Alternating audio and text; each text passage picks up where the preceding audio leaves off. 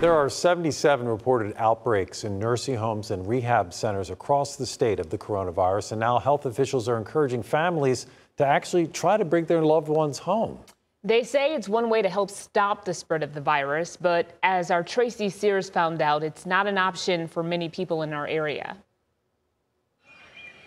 She's of the greatest generation, and this is not how her last year should be playing out. Ann Maliff is finding peace, knowing her mother is now recovering nearly 3 weeks after being diagnosed with COVID-19. One of the things they said to me was, we all wish all the patients were doing as well as your mom. But knowing she's spending her days alone inside the Beth Shalom Rehabilitation Center is still very difficult. We don't know how much longer it is, but she's 90. Pauline Mitchell isn't letting the isolation get her down, although she never imagined living through something like this. Never in a million years.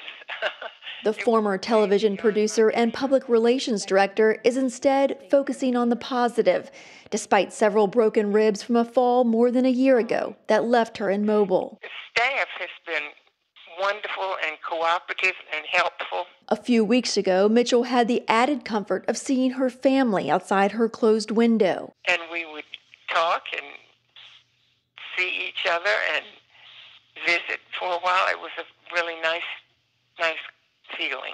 But it's frustrating too, right there.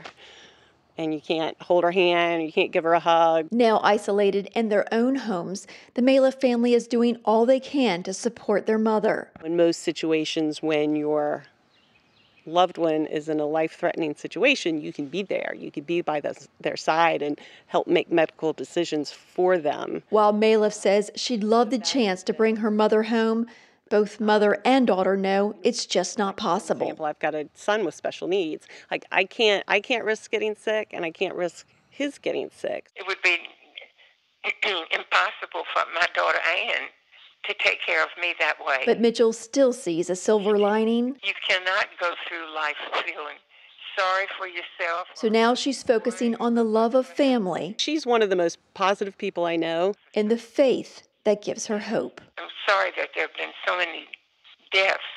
Of course I'm sorry for that. We're all going to die sometime.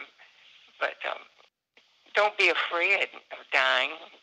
Just live life every day the best you can. That's the best you can do.